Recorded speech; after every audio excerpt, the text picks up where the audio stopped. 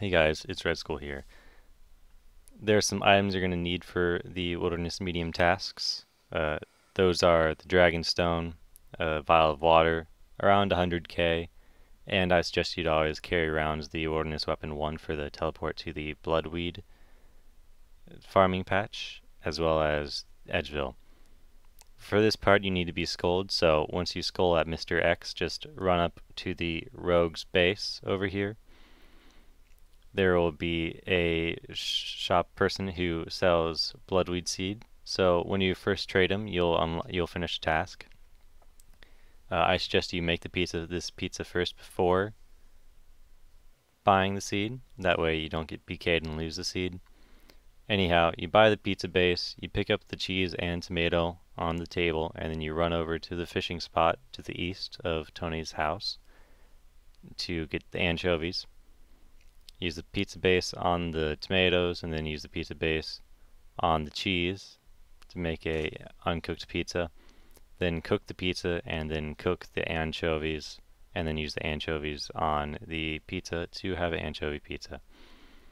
Use the anchovy pizza on Fat Tony to complete the task.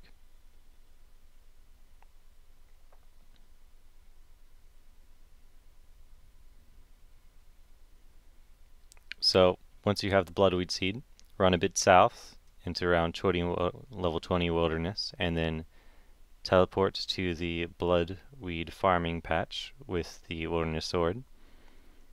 You're going to want to plant the bloodweed seed at the patch, of course.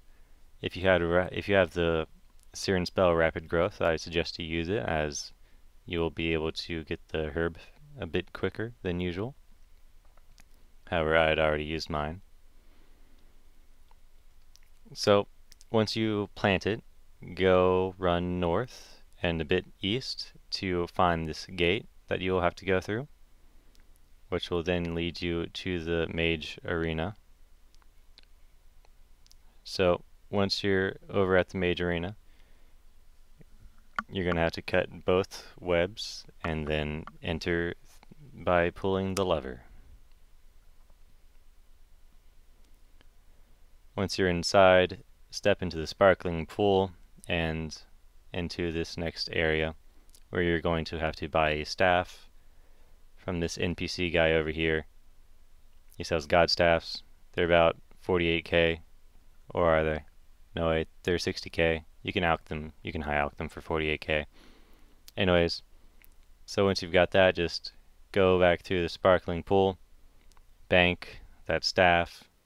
You're going to need nothing for this part, however, you might as well bring like the lockpick you're going to need a rope, you're going to need a net later, you're going to need a muddy key. They're about 5k in GE, or you can kill a chaos dwarf for them. So go to the agility training area and go through the gate. You'll do this little thing where you just cross over. Yeah. Alright, so once you've crossed, just go do a lap of agility. That's all you need to do for this task. It's pretty simple.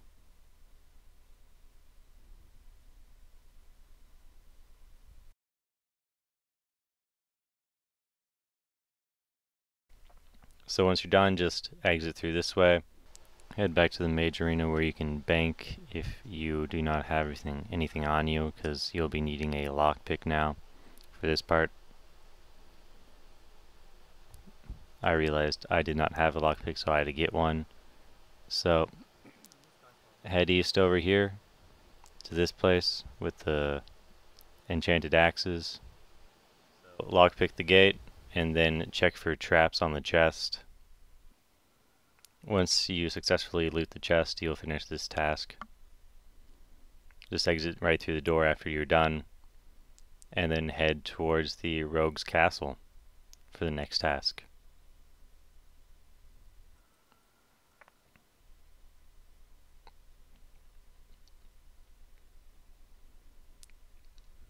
So once you're in the rogue's castle, just pickpocket any guy, any rogue, and you'll finish the task.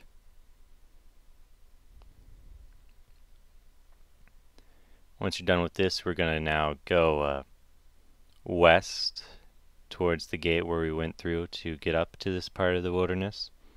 We're then going to go to the lava maze, which is on the west side of the wilderness. So you're just going to completely run across over here. There's a banker over here where you're going to need your muddy key. So if you don't have it, you want to get it right here. So if you've banked here and you've got your muddy key, head over to the south side where the entrance is.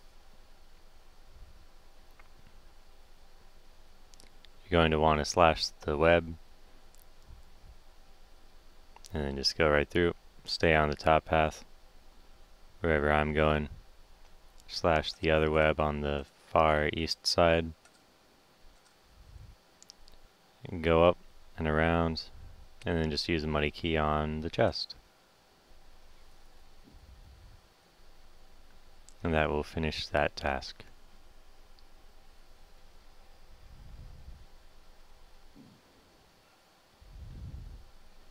In order to get out, you just go out the way you came.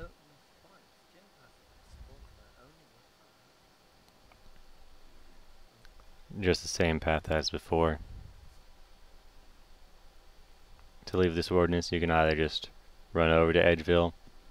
I decided to bank my stuff instead, and then try to go into the KBD instance and teleport out that way. Ended up spawning a bit quicker than I wanted, and so right when I was about to get out, he came and killed me. So after you spawn in Edgeville, just run over to the east, hop the wall, and then go back to where the levers were in my first video. Head north of there over to the black salamanders. They're across a lava river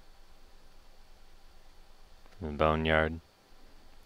So with your rope and small net, you just set that trap, wait a while, catch a salamander, teleport right back to Edgeville. Once you're back in Edgeville, head over towards the bridge to the east of Edgeville. Chop that tree at the walk station, canoe station, whatever it's called. Make a walk up.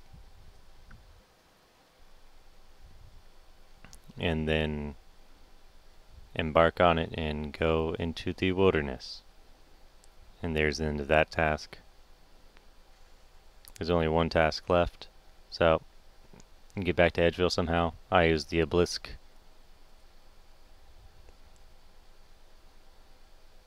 So for this part you need a Dragonstone, empty vial, and your wilderness sword 1. Teleport to your herb patch in the wilderness. Get your herb.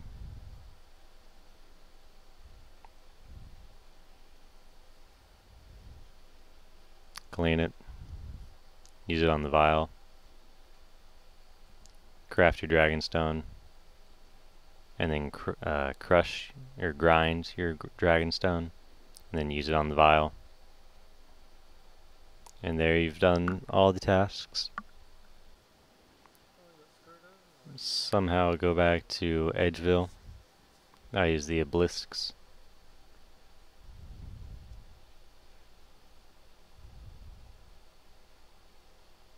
And then I teleported to Edgeville. Talk to Mandrith, who's in the Edgeville Bank. And then ask him about the task system, and then ask about rewards. He'll give you 2 lamps that give 40k each to any skill. The Wilderness Sword will also be upgraded to the Wilderness Sword 2, which will have all the previous benefits of the easy tasks. It will also give 5% more XP per lap at the Wilderness Agility course if you have it equipped. Improved pickpocketing rates against rogues in the wilderness. And a new teleport on the sword to the Frenzy Dungeon. So thank you for watching, and sub please.